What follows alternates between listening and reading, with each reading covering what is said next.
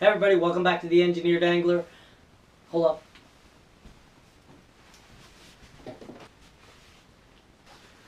Okay, I can't see without these things. So I'm back in the shop. I'm going to do another quick question and answer. And this is where I'm going to try to make a short video and answer some questions a little more in depth than I can in just a text reply on Facebook or on the YouTube channel. So I'm going to grab a couple of the topics that you guys have offered up and expound upon those as best I can. So stick around.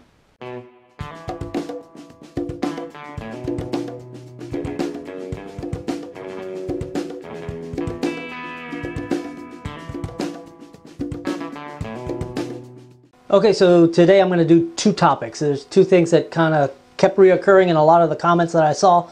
One is not really a comment, but a suggestion or a request, and that was for me to stick to English units and not kind of stray off into the crazy world of metric units. And you know what? I can totally get it, right? I totally feel what you're talking about. I grew up in the States. I know what it's like. I know if somebody comes up to me and says, "Hey man, I got a 5.2 liter V8 in my car," I would be like, "Is that a 307? What is that?" I need cubic inches. I'm much more comfortable with the American units in length and area and even volume when it doesn't have to do with water volume. Let me show you the differences in the equations really quickly, and you'll see why I kind of stray off on occasion. Okay, so here's what the differences look like. In the imperial system, of course, that's the US system, and we're talking about water now. We're talking about the weight of water, the volumetrics of water.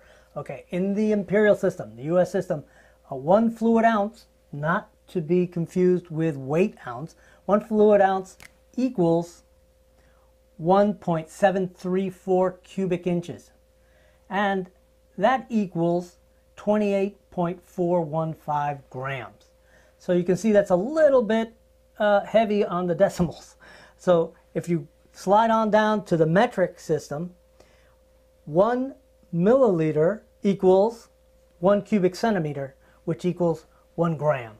So you can see this is the simplest equation that you can possibly have. 1 equals 1 equals 1. You can do all the math in your head, practically speaking, and you don't have to run the risk of making a bunch of mistakes, not knowing which conversion factor to use. When you watch me do this stuff, I'm going to stick to the metric system when it comes to water weight and water volume. It's just simpler and more direct. And for all those times where I've sort of mixed units, the American system with the metric system, I apologize. That's pretty bad form. I try to mix in a little bit of metric for the rest of the world who uses metric, so they can sort of see the sizes of the lures that I'm building. The second issue that was brought up, it was actually a few questions and a few people requesting some help with this particular problem. If you've been making lures and you've been making lures out of resin, you've had this problem, and that is that when you go to clear coat, suddenly you got a bunch of disgusting fish eyes, whether it's those ripply effects that you end up with or actual orange peel. Most of those finishing flaws are caused by a layer of some fouling layer that's on your resin lure.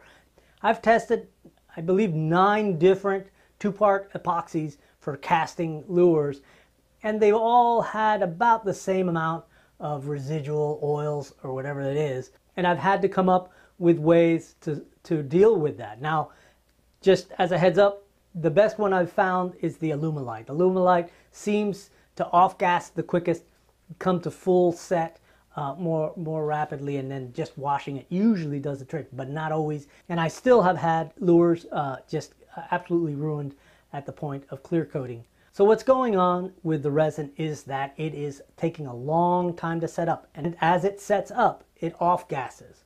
And those volatiles tend to leave some kind of oily finish. And sometimes it's enough that you can actually feel it with your fingers. So the idea is to get it fully set up and get it cleaned off. If you're like me and you want to make it go a little quicker and you don't want to wait the 10 days and then wash it, this is what I do. I take my lure straight from the mold. I give it a quick sanding to get rid of the flashing, and anything really heavy, I'll cut off the flue plug, and then I'll bring it directly to my little makeshift old toaster oven. Now what I've done with this toaster oven is I've taken the original rack and I've cut the ends off and turned them up so I can use it as a hanger. The key is to heat it up to about 150 to 170. Don't go over 170 degrees. The resin can take pretty high temperatures. It will tend to get a little bit soft and it might change shape on you. After they've baked for 2 hours, I'll put them in a bowl with warm water and a little bit of dishwashing soap.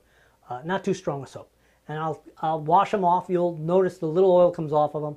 I'll rinse them really well, and then I'll stick them back in here for about 30 minutes at the same temperature, and that's just to dry them off and get them hot again. So I want to get them hot through and through, all the way through the body. What I'll do at that point is I'll set this area up with some paper towels to catch the drippings, because I'm going to take them out of here, and I'll wear gloves first so I don't feel the heat, and the other is so I don't foul the surface anymore. And I'll take these out, and 155 degrees isn't enough to burn you. Rubber gloves will protect you just fine. And then I'll dip my lure into my sealing liquid. And what I use is this polyacrylic. It's water-based. It's made by Minwax. And I'll dip it just once. But what you have to do is submerge it in this liquid and hold it under until you're pretty certain that the lure has cooled off. What that does is it allows that fluid to really get into the pores, because as the lure cools, the air inside those little pores cool too, and they contract and it draws that fluid in. And so now you have a really deeply sealed lure body, and you can just hang this up, let it drip dry, and you're ready to paint. So thank you for watching. I hope this stuff is helpful. If you find it interesting and helpful, certainly subscribe. It'll help me out as we move forward and try to grow the community and grow the channel. Thanks a lot for watching.